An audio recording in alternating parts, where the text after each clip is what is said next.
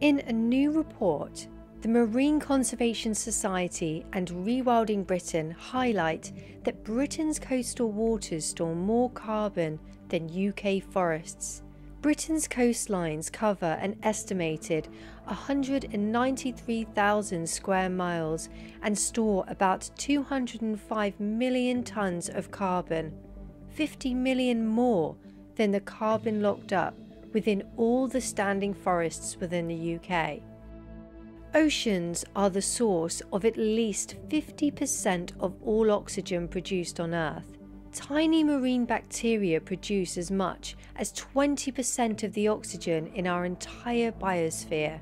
This is greater than all the tropical rainforests and land combined. Rewilding key marine ecosystems around the world could potentially lock up 1.83 billion tonnes of carbon each year. This is 5% of the savings needed globally. Harmful practices such as bottom trawling or dredging reduce the amount of carbon that Britain's coastal ecosystems like salt marshes and kelp forests can store. Currently, bottom trawling and dredging are only banned in 2% of the UK seas. The government has committed to planting 11 million trees by 2022.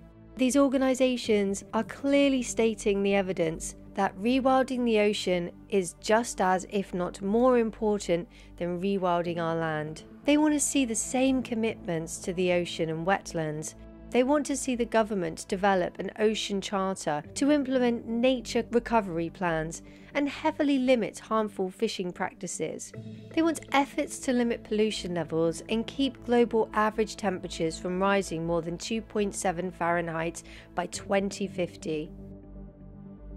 Total global greenhouse gas emissions were 53.3 billion tonnes in 2018.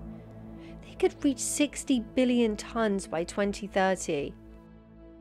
The report states that restoring seagrass, salt marsh, oyster reefs and kelp forests would give Britain a huge leap forward in meeting its carbon-cutting goals.